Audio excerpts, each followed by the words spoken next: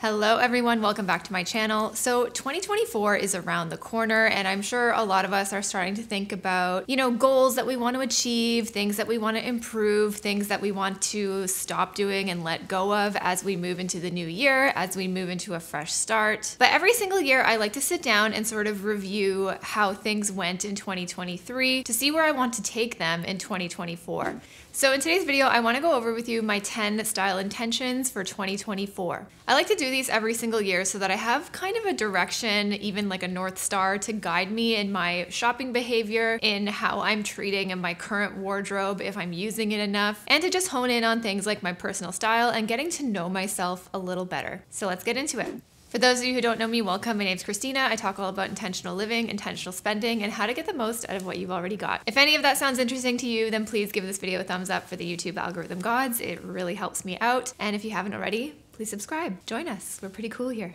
And since we're on the topic of setting goals and intentions and new habits for the new year, I want to take a second to thank the sponsor of today's video, Aura. So if you haven't heard of Aura before, they're essentially an all-in-one app. It's got pretty much everything you need for your wellness and sleep, like meditation, sleep stories, even cognitive behavioral therapy and life coaching. Aura's content is created by hundreds of expert coaches and therapists around the world, and you can really curate down and personalize what you want from the app. I've been using Aura for years, and I really like that you can customize how long you want your session to be. So for me, I really enjoy little snippets of on-the-go moments of mindfulness. They're like 2 to 3 minutes long, and it always just really teaches me to think differently about things and address my core and limiting beliefs. Something else I really want to take into 2024 for me this year is to journal a lot more and to meditate. So I'm definitely going to be using Aura as my prompt and my guide to get into that habit. And what I really love about Aura is that the coaches and therapists, storytellers on the app are all experts in their field. They are actually certified. Now it's not even just an audio app. You can sign up for live sessions, live coaching, and even celebrity masterclasses where you can hear stories and learn the life lessons of Olympic athletes and even actors. So it's just a really cool, comprehensive app that's really customizable and helpful for whatever you need, for how long you want to spend on the app. And I think it's just a great tool to help you get started with any of those habits for 2024. So if you're interested in giving Aura a try, they've offered the first 500 people who click the link in the description below a free 7-day trial plus 25% off your Aura subscription. So thank you so much to Aura for sponsoring today's video, and let's get into my style intentions for 2024. My first intention is probably going to be my greatest one, and it's going to sort of be my mantra or motto for the entire year, and that is styling over shopping. My friend Allison Bornstein, I think, said it best, and it's that we don't need more clothes, we need more ideas. And I absolutely love that concept. I wanted to really lean into this and make it my mantra because I feel like I am just kind of tired of always wanting new stuff all the time. I feel like ever since I did declutter 60% of my closet and sort of found my way to a more balanced version of minimalism that I like to call minimalist-ish living, I've been able to sort of rebuild my closet. I've found ways to shop a little bit more freely, allow myself to bring things in while still sticking to my budget and my values in terms of not having too much clutter, not feeling overwhelmed, and not going broke for things. But I've noticed lately that I still feel really kind of overstimulated a lot of the time with like the social media content that I watch, with things like TikTok, Instagram. Why don't you let me fix you some of this new mococo drink? All natural cocoa beans from the upper slopes of Mountain Nicaragua, no artificial sweeteners. What the hell are you talking about? Who are you talking to? So even though I feel like I have come to a much healthier place when it comes to my relationship with shopping and stuff, it's still something that I have to actively manage every single day. I really think it's so important to spend time with what you have so that you can learn what you like, what feels good, how to manipulate and be creative with the clothes once they're on your body, compared to trying to solve the problem of I have a closet full of clothes, don't know what to wear, I'm so bored with all my stuff, and buying new things. I find too, when we bring in new stuff, even though we think it's going to be amazing, sometimes it can just add more confusion into the mix. As much as shopping is a habit and maybe a bad habit for a lot of us, learning how to style your clothes is a muscle and a habit. And I think it's one that we would all benefit from implementing. Number 2 is to shop in person first. I've noticed that I'm primarily an online shopper. I've just noticed that when I shop in person, I find it's so much easier to walk away from an item because there's just elements to shopping in person that can't be achieved online. Even with the best description, the best photos of the product, video, and that is the simple fact that until the garment shows up in the mail, you can't try it on, you can't see what it feels like, and you can't inspect the quality in detail. And the thing about online shopping too is that it uses up a lot of resources like shipping, handling, having to return the product, having to pick it up, having to drop it off again. And I've noticed, honestly, it's pretty mindless. I tend to shop online when I feel like I want some downtime or I just want to relax because my life is pretty busy working as a pharmacist and managing my YouTube channel, my business. So I feel like having the rule of shopping in person first, not only is it a great filter for me to decide if I truly want to buy something or not, but I have to make time to go and do it. Because I think shopping, if you have a good relationship with it, it can be a fun and leisurely activity, especially if you like make a day out of it and go with your friends. It becomes a lot more of a fun experience. And I think it's a way to sort of integrate back into your community. Like I really want to go and check out more boutiques in Toronto, more vintage shops around here, things like that, and just like explore the city that I live in a little bit more. But with this intention, I think it really is about knowing yourself. So if you find that it's a lot easier for you to walk away from your online shopping cart and you just like get that satisfaction by adding things to cart and closing the tab and walking away, then maybe shopping in person isn't really a solution for you. So I think it's really about knowing yourself and knowing what works for you. Coupling with number 2, I am also aiming to shop secondhand first more. Even though I really enjoy going thrifting and I am shopping secondhand and vintage a lot more now, especially a lot more than I used to, I still think that my default setting is to shop new first. That's still just my tendency. So not only do I want to shop in person a lot more, but I want to explore thrift shops and vintage shops and charity shops a lot more just to develop that skill of thrifting really great one-of-a-kind pieces. And if there is something newer or current that I'm looking for, then I will still, check out websites like Poshmark, Vestiaire, The RealReal, but I really want to teach myself to default to thinking, can I find that secondhand? Can I find a thrifted dupe of this first, rather than just going straight to the new thing? Number 4 is a tried and true one. If you've been following my channel for a while, then I think you already know it's going to be coming, but that is to continue to implement a wish list. This is something that I've talked about for years, but it's really all about creating some separation from that initial wanting of an item to the actual buying of it. Because as someone with a pretty sus level of impulse control, this is something that has helped me tremendously to just let myself calm down for a second. It's so easy to see something and just be like, I want it and I want it now. And then by the time you click order and it arrives at your door, you forgot that you even ordered it in the first place. You're like, what did I get? What's coming? What? I don't know. So whatever works for you, I think it's a great policy. Some people wait 24 hours, some 72 hours. Some people wait even a week or a month. But for me, I find my sweet spot is to wait at least a month before buying something. This I found in my experience is just enough time to create some separation from that want and the buying to allow myself to forget about the item, but it also gives me time to make my plan. And now coupled along with looking for the item secondhand, going to my local stores and boutiques to see if they have it there in person rather than buying it online, it all just gives me more time to create a plan around acquiring the item. And I find if I'm still thinking about something a month later, then chances are I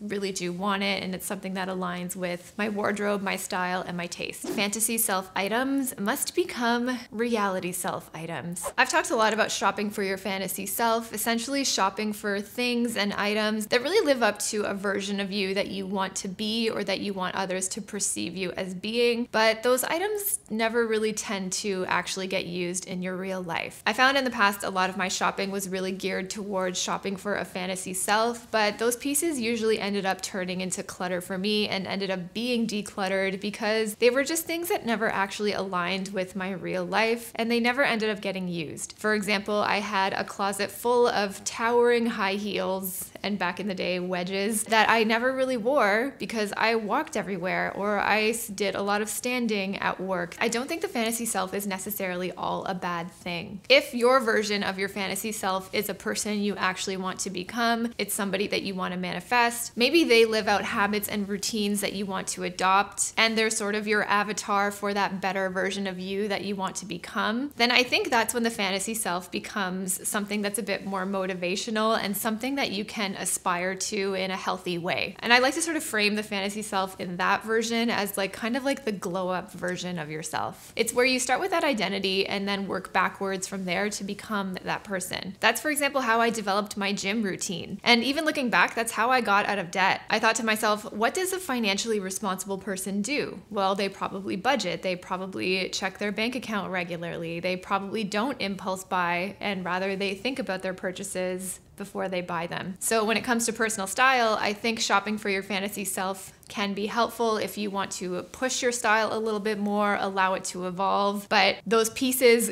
cannot end up being the pieces with the tag still on in the back of your closet. So it's kind of or get off the pot type of situation. If you buy something that feels like an item for your fantasy self, you still have to integrate it into your wardrobe, still focus on that styling aspect, and really lean into that first mantra, which is styling over shopping. Number 6 is to implement regular dopamine detox months. Essentially doing no buy months every so often. I think I'm going to do them every other month starting in January actually. So if you want to join me, make sure you follow along. I'll be taking you through it. But I like to frame my no buy or no spend months as essentially dopamine detoxes now. And I've learned this from reading the book Dopamine Nation by Dr. Anne Lemke. I will have a whole video sort of breaking down the nuggets that I took away from that book because it's pretty life-changing, I will say. But when you do a no spend month or take a detox from shopping, essentially what you are doing is resetting your dopamine system. You're resetting your brain to find pleasure in other things again. Because if you find yourself in this cycle of constantly shopping or always looking for new things to want, essentially what's happening is that our brains are seeking dopamine. We're constantly seeking out those rewards, which is why over time you might find yourself needing to do more shopping or to do it more often to satisfy those cravings. Dr. Lemke recommends that you do these detoxes over a period of a minimum of 4 weeks, where usually the first 2 weeks are a little bit difficult and your body almost goes into a state of withdrawal. You might find yourself really irritable, having really strong cravings. You might find yourself more anxious, cranky, things like that. And then in the next 2 weeks, you might notice that your body starts to calm down and you essentially stop thinking about it. That's where you might also notice that you start to find pleasure and joy and other things again. We might have thought that it was shopping that brought us a lot of joy and pleasure, so we sought out more shopping to get that joy. But now you might notice that you like shopping your closet more, or you find you really enjoy spending your time baking or painting or going to the gym or watching a movie. So I find it's just a great way to sort of reset your system and just recenter yourself and find gratitude and contentment in what you already own. Now for some, I know you might think immediately that this really feels like a binge and a purge kind of cycle, because a lot of times where a lot of people sort of feel like they fail with their no buy months is that they'll do their whole no buy, and then as soon as they're allowed to go shopping again, you go on this crazy shopping spree. There are ways that you can sort of implement limitations and boundaries to prevent yourself from doing that. Maybe some of these other style intentions that I talked about here are great ways to practice some self-binding when it comes to that. But I think it's really about figuring out what works for you. So whether it be a no buy month, full-on dopamine detox style, or doing like low spends, or just having little mini challenges, even like no spend days or weeks sprinkled into your month, I think are all really great ways to just practice mindful spending and mindful consumption just a little bit more. Number 7 relates to filling in any gaps that I perceive in my wardrobe, and that is essentially going low and slow. I feel like I do this anyway, but I just notice when we fill in gaps with our wardrobe, there tends to be this sort of snowball or almost Diderot effect that happens. Tell me if you ever noticed this. For example, maybe you bought a new pair of loafers and then you say, great, I got my loafers, I identified that gap, but now I feel like all my jeans don't go with it. So I need to go get a new pair of jeans. And a lot of people are wearing these really cool, colorful socks with loafers. I like that look, so now I need to get these socks. So it creates this sort of snowball when you start filling in gaps that I think can lead to just a lot more confusion in your wardrobe, which filling in gaps is not supposed to do. It also makes me think about sort of buying behaviors where if I am shopping online, sometimes I'm like, well, if I'm already here, maybe I'll add in another piece or two and it'll just be like a really fun little haul by the time the package comes. And I find this is also very tempting when you're going thrifting. It's really fun to get like a thrifting haul, and like it's difficult to walk away with just one or two items that you set out to get when you started the shopping trip. But I find it's actually a more beneficial way to shop because you're introducing things more slowly and giving that piece time to integrate into your wardrobe. So I'm not saying don't fill in any gaps, but I think for me, it's going to be really helpful to just integrate things one thing at a time, learn how to style it, learn how to wear it, and then if I identify a new gap in my wardrobe, sort of start that process all over again. So this is just really going to slow down the amount of things that I'm going to allow myself to buy and bring in to my wardrobe this year. Number 8 is to do a monthly 10 by 10 capsule wardrobe challenge. So this is a mini capsule wardrobe challenge created by Lee Vosberg, aka Style Bee. I will leave her blog and her Instagram link down below if you want to go check it out. I've done a few 10 by 10s on my channel before, but I really think it's going to be a fun thing to integrate onto my channel monthly to create a little bit of a series for a couple of reasons. Not only is it just really fun content to make for me, but I think it's just a really great way to just challenge yourself to wear your clothes a little bit more. So maybe you practice a seasonal 30 to 40 item capsule wardrobe. Can you take a snapshot of that wardrobe and then condense it down into a 10-day, 10-item wardrobe? Or in another way, are there pieces in your wardrobe that you wish you could get more wear out of, or that you've been kind of neglecting, that you can sort of integrate into these little 10 by 10s to see if you even enjoy wearing it? Especially if you're feeling short on ideas and just aren't really feeling that creative with your wardrobe. I think it's just a really fun exercise to practice, and I am excited. Looking forward to it, so make sure you're subscribed. Number 9 is the hanger trick. So I'm sure by now you've all heard of the hanger trick on Pinterest. It's a really great visual decluttering method that really doesn't lie to you at the end of the day. So all you do is flip all your hangers backwards, and at the end of a certain time period, whatever time period you want to give yourself, anything that has not been flipped back into the correct position means you didn't wear the item, so it's something that you can consider decluttering. I do tend to practice more seasonal capsule wardrobes, so I think what I'm going to do is at the end of every season, any hanger that is still not flipped is something that I'm either going to challenge myself to wear in the next season, or perhaps in a 10 by 10, or it's something that I can evaluate on whether or not I'm ready to declutter it. Because I think there are certain pieces that we tend to wear more of in our wardrobes versus others, and I just think it'll give a really nice visual representation and at least just help me narrow down what I am wearing versus what I'm not wearing a little bit better. And finally, number 10 is to create more style mood boards. I think a lot of us are visual learners, visual people, whether you use things like Pinterest or Canva. At the beginning of every season, I'm just going to create some Pinterest boards to catalog my style inspiration and just be a little bit more active in using it. So when I do open up my closet and feel like I have nothing to wear, or I'm a little bit bored with like my style uniform or something like that, then I can easily just go to my Pinterest, hit the season that I'm in, and just be met with all of the style inspiration that I pinned at one time or another. So if you want to follow me on Pinterest to get some more inspiration, I'll leave it down below. But I just think I just want to be a bit more strategic and intentional with the way I use my inspiration, because I find in the past I'll pin it to a random board on Pinterest, or I'll save it on my Instagram saves or take a screenshot, but it's like really all over the place. So I just want to make this a little bit more curated, a little bit more organized, and something that works for me when I feel like I need it. So those are my 10 style intentions for 2024. I am feeling really good about these. I think they are a really nice mix of discipline and balance all together at the same time. And ultimately, I really like how they all sort of converge back down into the ethos of styling over shopping. Learning how to style your clothes, learning how to wear your clothes, and even learning how to integrate new clothes into your wardrobe is all a skill. And I think it's a skill that you learn the more you use and wear your things. It's not all about eliminating shopping altogether, but I think it's about finding ways to make it really considered and mindful, and essentially finding ways to honor that purchase. A lot of times we say we're gonna wear things a certain way, we say we're gonna make a certain amount of outfits with this piece, and then sometimes that thing just never ends up being used in the way that we thought it would. And I think it's because, at least for me, there's been a lot more focus on what can come in new rather than what's already there. And so when that new thing comes in, it becomes a bit more difficult to integrate it in the way that we thought it could. So I think it's really all about learning to use what we have, bringing in new things mindfully and intentionally, and then learning to use those things. Because at the end of the day, doing any of those things is a skill and a habit. And having good style and finding your own personal style truly does come down to habits at the end of the day. So let me know some of your intentions for your wardrobe in 2024. Leave them in the comments down below. And if you want to see more videos like this, make sure you're subscribed. See you in the next one. Bye.